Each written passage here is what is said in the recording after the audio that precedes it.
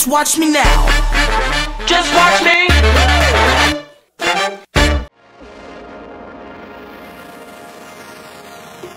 Yeah. Em cảm ơn chị May với lại H'Hen ngày hôm nay đến đây ăn tối với em, cũng như là có một cái buổi trò chuyện trước khi mà em lên đường, cũng sát đến ngày em sắp đi thi rồi. Em sẽ ra sân bay. Thank you em. Chị đã chuẩn bị xong hết chưa? Không. Khoảng tầm 2-3 ngày nữa là chị Thùy sẽ sang Mỹ. Thì một cái khoảng thời gian bay rất là dài như vậy thì H'Hen nghĩ là trong cái thời gian này chị Thùy phải nghỉ ngơi. Có những kỹ thuật mà ví dụ là thải độc tố để chị Thùy cảm thấy thoải mái hơn, nghỉ ngơi nhiều hơn. Giống như là khi mà mình chuẩn bị càng về cuối thì mình càng chuẩn bị nó càng rối. Thì thôi, mình hãy thả lỏng tất cả mọi thứ, giao cho ekip làm chuyện đó. Mà chị Thùy chỉ thiên về cái chuyện mà giải phóng những cái năng lượng xấu ở trong cơ thể của mình. Mình cũng thứ nhất là cũng chuẩn bị về đồ đạc nè, trang phục thì cũng đã hoàn tất rồi. Cảm thấy là em cũng tăng được khá là nhiều ký so với lúc mà em thi Hoa hậu Hoàn Vũ. Mình chỉ còn vài ngày nữa là em phải lên đường. Nhưng mà cái mà chị muốn em chú trọng nhất đó là cái tinh thần. Đúng rồi. Và mình làm sao mình giữ cho sức khỏe của mình khi mà sang bên đấy. Vào những ngày đầu á, thì thời tiết sẽ rất là lạnh. Cân bằng như thế nào giữ được cái sức khỏe cho đến những ngày cuối. Tại vì thường là tâm lý chúng ta mà khi mà mới đến á, dù là có lạnh như thế nào mình hay kiểu mà hòa mình vào không khí, không gian rồi mình sẽ không giữ ấm được thì sẽ bệnh. Thì đến lúc cuối không giữ được sức khỏe thì rất là tiếc. Thật ra thì đây là lần đầu tiên thì May có cơ hội trò chuyện nhiều với lại Hoàng Thùy. May cảm nhận Thùy là một cô gái có tính kỷ luật cao và có được một cái tinh thần chiến binh, một tinh thần thép. Chị phải mua thêm những cái miếng giữ nhiệt. Đúng rồi, mình có chuẩn bị mấy cái đó phải thật là đầy đủ. Em hỏi chút xíu là lúc mà đi thi á, cái lịch trình nó sẽ như thế nào? Có gần như giống như ở Việt Nam mình không em? Cái mùa của em là sáng thì em thường dậy từ rất sớm, ví dụ như khoảng 7 giờ là có mặt. Nhưng mà 7 giờ có mặt mà mình dậy đúng vào thời gian đó thì mình sẽ không có chuẩn bị make up kỹ. Mình phải căn được cái thời gian mình make up từ ở Việt Nam xong sang bên kia là mình lường được cái thời gian của mình. Thì lúc đó em make tầm là từ 1 tiếng rưỡi đến 2 tiếng. Thời gian em tắm rửa, đánh răng rửa mặt nữa, nên là thường khoảng tầm 7 giờ thì khoảng tầm 4-5 giờ là em phải dậy. Khoảng tầm 11 giờ đêm, 11 giờ rưỡi á thì mình mới nhận được một cái tin nhắn của người quản lý là xem ngày mai mình làm gì, chuẩn bị đồ gì. Nên là mình phải cân bằng được những cái thời gian nào mà mình được nghỉ nhiều thì mình cố gắng nghỉ ngơi trước.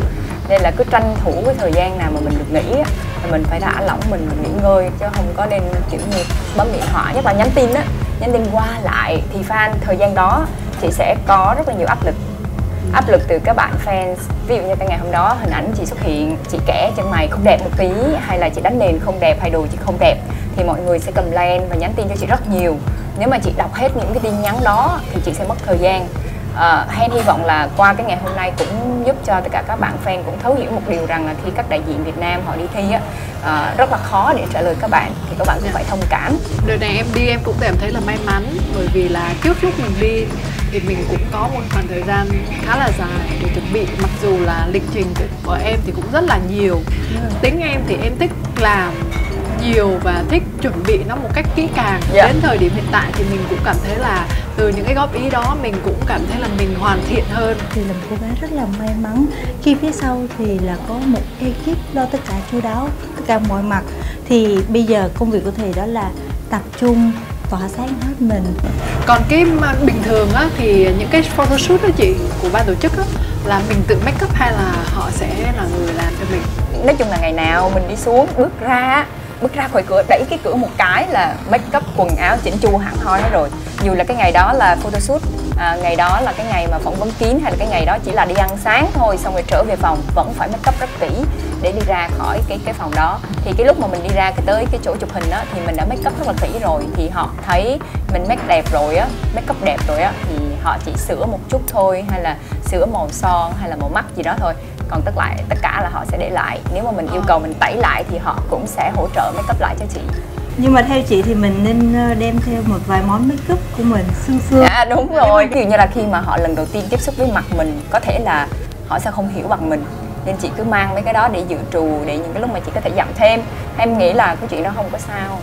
Còn tập chương trình thì sao? Bên Miss Universe họ rất là chuyên nghiệp. Trước khi mà chị tới buổi mà bán kết hay là chung kết, chị sẽ có những ngày khoảng tầm 3-4 ngày chị tập chương trình. Tức là cái lúc mà tập chương trình đó họ mô phỏng cái sân khấu luôn, họ mô phỏng đủ cái diện tích, đủ chiều dài và tất cả các bậc thang hay tất cả mọi thứ là họ mô phỏng rất rõ cho chị luôn trong cái thời gian chị tập á. Nên là chị chỉ cần là khi mà ngày đi tập chương trình chị muốn thế nào, khúc nào chị ra làm sao, chị phải tính toán hết trong đầu của chị. Sẽ có cô Lu đi theo là cô sẽ hướng dẫn chị đi xấu hay đi làm sao, chị xoay ra làm sao á, cô thấy là cô chỉnh luôn. Ví dụ như là cái ngày bán kết á, họ bảo là giám khảo, cô Lu sẽ bảo là giám khảo họ chỉ nhìn trên monitor thôi, họ nhìn trên màn hình thôi, thì mình sẽ để ý những cái mà cô Lu chia sẻ. Tại vì cô nói rất là rõ, rất là sát với lại của ban tổ chức họ như thế nào. Ví dụ như là khi chị xoay hay chị đi á, chị bảo là tôi đi như thế nào hay là tôi xoay như vậy có được hay không. Tại vì cô Lu sẽ sẵn sàng chia sẻ và hỗ trợ. Đừng em có cái kiểu không? Em thì được cô thương. Ví dụ như là khi mà em tập em xoay nó hơi mạnh á, thì cô bảo là cái kiểu này nó không có sang. Mình là queen thì mình phải rất là sang, rất là tinh tế và rất là sang trọng, thì cô chỉnh cho em. Ngày hôm nay khi mà H'Hen được có cơ hội để ngồi chia sẻ lại kinh nghiệm thì nói hơi quá, chia sẻ lại những cái điều mà mình được trải qua, chia sẻ lại cho chị Thùy thì H'Hen cũng cảm thấy vô cùng hạnh phúc. Nó giúp mình gợi nhớ lại những cái chuyện mà đã qua và nó làm mình cảm thấy càng hào hứng hơn, càng muốn kể nhiều hơn để cho chị Thùy có thể tưởng tượng được trong cái cuộc thi nó như thế nào. Nhưng mà em yên tâm đi, cô giáo thì lúc nào cũng luôn luôn nhiệt tình với tất cả các thí sinh, cho nên là cô sẽ chỉ cho em từng bước đi, rồi từng cách xoay như thế nào, và chỉ cả ngay là những góc nhìn là em phải nhìn đi như thế nào để cho camera ghi hình được mặt của mình, và nơi nào mình có thể diễn và nơi nào mình có thể xoay, và mình phải cười lúc nào và đến lúc nào mà chỉ là mặt lạnh lùng. Thì cô sẽ chỉ hết, tại vì mỗi sân khấu của mỗi năm sẽ khác nhau. Nhưng mà lúc mà ngày trước mà chị tập ấy là cô chỉ hết, nên là vừa bước đi ra là cô phải chỉ lại phải nhìn xuống sân khấu cười, cười bằng mắt. Đấy là khi mà bước ra một cái là phải nhìn vào thẳng ban giám khảo, mình cười nhưng mà cười bằng mắt. Sau rồi tới cái lúc mà mình cần phải diễn đứng là con sáng một cái á, thì lúc đó mình mới cười hết, khoe hết cái nụ cười của mình. Nhưng mà giám khảo á, ví dụ như là cái gần của họ mới nhìn thôi, còn những cái mà xa, ví dụ đằng trước ở trận trước hay là mới ra họ sẽ chưa để ý. Đó là lý do tại sao em có cái xoay màn, đúng không? em có cái màn xoay gần ban giám khảo hay là cái màn bung trước mặt ban giám khảo. Tại vì là giám khảo họ chỉ nhìn cái khúc mình mới ra tới cái lúc mà đoạn đó thôi, còn cái đoạn trên đó họ chỉ xem trên monitor thôi. Mà monitor thì nó đâu có rõ bằng cái việc mà họ được tận mắt nhìn thấy mình đâu. Em mời chị với lại Dạ.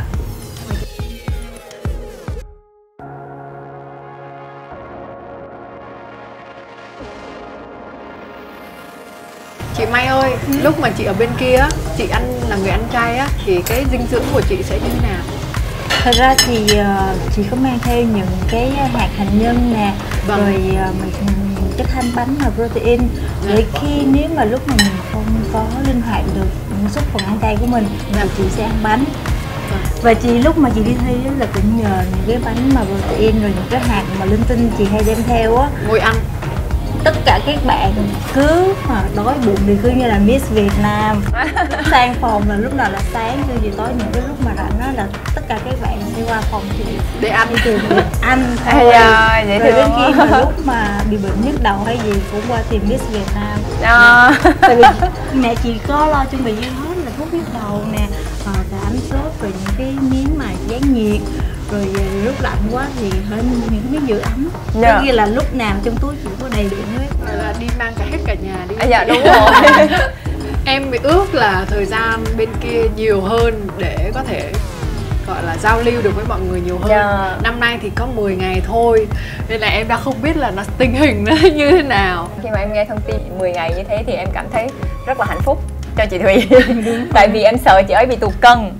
Với lại là chị Thùy kiểu như là khi mà chị bị áp lực, bị stress á, rất là dễ dàng chị ấy tụt cân. Bữa con chia sẻ là stress mà thiếu ngủ là chị dễ bị quạo. Đó, mấy cái tinh thần đó là không được xuất hiện, đúng không? Nên là nghe 10 ngày thấy rất là hạnh phúc. Đến với thời điểm hiện tại thì tất cả mọi thứ của chị Thùy dường như là đã hoàn hảo. H'Hen chỉ lo về cân nặng của chị thôi. Tại vì với cái lịch trình làm việc thì cái tạng người của chị Thùy rất là dễ bị giảm cân hay là bị stress. Với lại khoảng thời gian bay dài như vậy mình cũng cảm thấy lo lắng, sợ chị bị bơ phờ khi mà xuất hiện ở tại cuộc thi. Nên là H'Hen hy vọng là chị Thùy có thể nghỉ ngơi nhiều hơn, để khi mà mình hạ cánh mình có ekip tới đón thì người ta cũng cảm thấy ô Miss Việt Nam kia rồi. Mặc dù các bạn fans á, là các bạn đang cảm thấy rất là buồn, đủ thứ, tại vì có 10 ngày thôi làm được cái gì, nhưng mà đối với đại diện Việt Nam mình đó là một cái cơ hội ấy chứ. Bị tiếc cái đó là một cái ưu điểm. Bị tiếc là em chuẩn bị đồ quá nhiều. Không sao, em nghĩ là một ngày chị có thể thay 3-4 bộ. Không, đợt đó em nhớ là em một ngày cũng thay 3-4 bộ. Lúc mà diễn trang phục dân tộc với chị là chị làm áo dài đúng không? Đúng rồi. Thì có gặp cái vấn đề gì không chị? Áo dài của chị thì may mắn thì là mặc rất là dễ và không có vấn đề gì hết. Nhưng mà chỉ có một cái là chị ở cái móng của chị lúc đó 7 kg. Nhưng mà chị thì cái tính là thà là mình làm cho xong hết, thà là mình ngồi mình chờ đợi cứ tới giờ diễn thì mình cứ ra mình tỏa sáng thôi. Cho nên là cái đội đúng không ạ? Cái đội thôi, cái đội gần đâu mà gần 2 tiếng. Đội xong tối hôm đó về cái đầu chị nó cục vin. Đúng wow. Cục vin nè, nhưng mà không biết tại sao lúc đó mình không cảm thấy mệt. Khi mình mặc chiếc áo dài rồi mình đội cái móng mình cảm thấy là mình đẹp quá, mình thấy là tự nào. Như là đây là một cơ hội để ôm lại, để mà May có thể chia sẻ những điều mà mình đã đi qua, đã góp nhặt để cho bạn thì sẽ làm tốt các phần thi của mình. Như là May chia sẻ để các bạn ấy như là thà là sẽ biết trước những tình huống như thế này, và qua những cái năm mà May đã đi qua thì là cũng giúp cho được một cái động lực, một cái niềm động viên dành cho bạn Thùy. Họ sẽ cho mình cái thời gian khoảng tầm từ 3 đến 4 tiếng đồng hồ để mình chuẩn bị, để mình sắp xếp lại cái đồ của mình. Tất cả mọi đồ đó là ban tổ chức họ sẽ giữ lại cho mình. Mình tính khoảng tầm như là 10 đến 15 thì họ sẽ nói, họ sẽ có người hối mình, bảo là chuẩn bị mặc đồ đi, họ sẽ căng thời gian để mình không có quá mệt, tại vì đồ mình nặng á. Họ sẽ ví dụ như là trong cái thời gian mà chị mặc đồ, thay đồ, nếu mà chị có muốn hỗ trợ thì họ cũng sẽ có những cái người hỗ trợ cho chị. Nhưng mà nếu mà chị tự lắp ráp được thì chị cứ tự lắp ráp. Nên là cái lúc mà từ cái lúc mà mình mặc, mình đợi tới cái lúc mình bước lên sân khấu á, cái đồ nó quá nặng á, nó bị trề cái kẽm xuống á, nên đồ của em nó bị đổ ngang vậy nè. Các em phải giữ đằng trước để nó không bị đổ ra đằng sau, nên là em cũng bị gặp một cái sự cố như thế. Nên là chị Thùy phải trong cái thời gian ở Việt Nam á, phải mặc thử rất là nhiều lần, phải mặc thử cái đồ đó trên người mình tầm 2 tiếng đồng hồ để xem nó có sự cố gì xảy ra hay không. Và chị phải thử lắp ráp nó rất là nhiều, liên tục. Chị đi lại tập diễn, giống như là chị tập đó, xem nó có bị vấn đề hay không. Thực sự là mình cũng có trải qua rất là nhiều cuộc thi rồi, nhưng mà mỗi cái cuộc thi nó lại có những cái yếu tố nó khác nhau, và mỗi cái lần mà tham gia thì các đại diện lại khác, xong rồi đất nước lại khác. Nên là cũng phải chuẩn bị rất là nhiều về mặt tinh thần để mình đón đầu với, ví dụ như có sự cố gì đó thì mình cũng có thể giải quyết được. Nhưng mà có mọi người góp ý cho em thì em nghĩ rằng là cái việc mà mình rủi ro nó sẽ ít lại. Phỏng vấn kín hay gì đó là chị sẽ sử dụng phiên dịch hay là chị sẽ nói chuyện trực tiếp? Mình sử dụng phiên dịch, nhưng mà chưa chắc là đến lúc trong cái phòng đó mình đã sử dụng người đó. Mình vẫn có là một cái phương án rằng là có một người đến để giúp mình. Nếu mà một số từ mình không có thể hiểu hết được trọn nghĩa thì mình có thể hỏi ngược lại. Nhưng mà Thùy vẫn chuẩn bị tinh thần là sẽ nói hết cái khả năng của mình. Cái việc mà giao tiếp nó rất là quan trọng. Nên là khi mà mình cố gắng mình nói hết cái cảm xúc của mình cho ban giám khảo thì nhiều khi họ cũng hiểu rằng là cô này cũng cố gắng. Với một cô gái mạnh mẽ, cá tính và một tinh thần chiến binh như vậy thì cô ấy sẽ sẵn sàng đối diện với tất cả và tỏa sáng, mang những danh hiệu cao nhất dành cho Việt Nam, để cho Việt Nam chúng ta ghi điểm cao trên nhan sắc của quốc tế. Nhưng mà em nghĩ là chắc cũng không có đến nỗi khó, tại vì là tất cả những cái câu hỏi mà mình được hỏi á, nó sẽ dựa trên cái hồ sơ của mình. Ví dụ như là mình có những cái dự án lớn hơn mình muốn chia sẻ thì họ sẽ hỏi những cái vấn đề đó, nên là chị phải chuẩn bị tất cả các từ vựng liên quan đến cái gì đó mà nó lớn ngoài tầm giao tiếp hàng ngày. Đối với em thì phỏng vấn kín của em nó không biết là các mùa trước của chị May có khác hay không. Mùa em thì có 8 giám khảo tất cả, và mình chỉ có khoảng tầm như từ 2 đến 4 phút để trả lời. Chị đừng có trả lời giải thích nhiều quá, tại vì nếu mà chị giải thích nhiều quá chị sẽ bị mất thời gian, và các giám khảo khác họ cũng muốn hỏi chị sẽ bị mất thời gian, không được 4 người được giám có khảo cái đó 4 phút thôi. 4 phút cho 8 người. Vâng ạ. Nên là chị phải trả lời nhanh, ngắn gọn để các giám khảo khác họ đều được hỏi chị hết. Trong cái không gian đó thì nó sẽ rất là hơi bị căng thẳng, tại vì họ đánh kẽn nè, họ bảo mình là khi mà đi vô á, bạn sẽ dừng lại ở đây và bạn nghe một tiếng kẽn thứ nhất, bạn phải quẹo trái, bạn này quẹo phải. Tất cả mọi thứ đó nó rất là quy luật đó, nên mình hơi bị áp lực. Nhưng mà mình khi mà gặp họ rồi á, thì mình nhìn sâu vào ánh mắt của họ để nói, để giao lưu và nói chuyện. Lúc H'Hen tới là H'Hen chào trước hay là sao? Đúng rồi, em chào trước, xong rồi có những cái câu hỏi ngắn. Chờ người ta giới thiệu, chờ người ta hỏi mình mới trả lời ạ? Dạ, đúng rồi. Nhưng lúc đó mình phải tập trung lắng nghe câu hỏi. Dạ. Khi mình tập trung rồi đó thì mình sẽ được trả lời những câu hỏi xuất phát từ ở trong trái tim của mình ra, thì nó sẽ chạm trái tim của bạn giám khảo. Dạ. Theo kinh nghiệm của chị là như vậy. Dạ. Wow. Đầy đủ rồi không? Tự tin rồi không? Cảm ơn tất cả mọi người đã chia sẻ cho em những điều này. Thực sự là em cảm thấy rất là may mắn, bởi vì là mình có được những cái chia sẻ rất là chân thành, cũng như là cái kinh nghiệm mà mọi người đã đi qua. Thường những cái kinh nghiệm đi qua nó rất là quý giá, và mọi người không ngại để có thể chia sẻ đối với em. Em cảm thấy rất là may mắn khi mà mọi người dành thời gian để đến đây để có thể giúp em, để có thể gọi là truyền năng lượng, cũng như là truyền thêm những cái kinh nghiệm cho em để em có thể vững vàng trên cái con đường này. Em cũng chúc chị thật là tự tin, thật là tỏa sáng. Mình mang một cái sự tự hào là đại diện của Việt Nam để đi ra đấu trường quốc tế. Hãy cảm nhận điều đó bằng cả trái tim của mình. Trong thời gian tập hay là trong bất cứ thời gian nào đó, hãy luôn định hình trong đầu mình là đại diện Việt Nam. Mình sẽ mang sự tự hào cho quê hương, cho đất nước, và hơn hết là cho gia đình của mình. Và em chúc chị sẽ chạm đến vương miện của Hoàn Vũ 2019. Cảm ơn H'Hen. Em luôn luôn tin điều đó, tại vì trong thời gian qua cũng như là thời gian trước, em luôn là một cái người rất là hâm mộ chị trong cái chặng đường của chị. Khi mà coi Rtmu thì em cảm thấy rất là động lực bởi những cái câu nói, những cái điều mà chị chia sẻ. Chị là một người rất là quyết tâm, làm cái gì cũng là làm đến cùng, và em rất là thích cái điều đó. Xúc động. Vì đến giờ phút này đó là chị chỉ mong Thùy sang bên đó tập trung, bình tĩnh, tự tin, và tất cả mọi hành động, lời nói, suy nghĩ của em phải thật chân thành đối với tất cả mọi người tại nơi đó. Thì chị mong rằng những thứ tốt đẹp nhất sẽ đến với em, cũng như là sự tình bạn kết nối với tất cả các hoa hậu để nhận được sự yêu mến, yêu quý em. Và chị chúc cho em sẽ đưa vương miện về để cho Việt Nam chúng ta lại tiếp tục sau H'Hen là top 5, đúng không? Là em thế nào cũng phải là hơn H'Hen vậy. Em cảm ơn Chi đi. Rồi. Em cảm ơn chị rất nhiều, cảm ơn H'Hen và cảm ơn Đừng lộ mình nha. Chi May rất nhiều. Không phải là đặt kỳ vọng mà là một cái sự tin tưởng.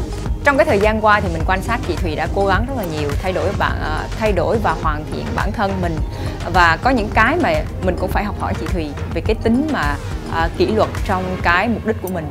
Và H'Hen nghĩ là một cái tinh thần của một cô gái hiện đại, một cô gái chiến binh, một cô gái đến với Miss Universe, thì đó là một cái điều rất là hay, và nó truyền cảm hứng cho rất là nhiều cô gái khác. Cho đến thời phút này thì May chỉ khuyên là hãy thả lỏng tinh thần. Đến lúc thi thì chúng ta cứ tập trung và làm tốt nhất bằng tấm lòng, bằng tất cả tâm của mình, đặt trái tim mình vào đó, thì may mắn sẽ mỉm cười với Thùy.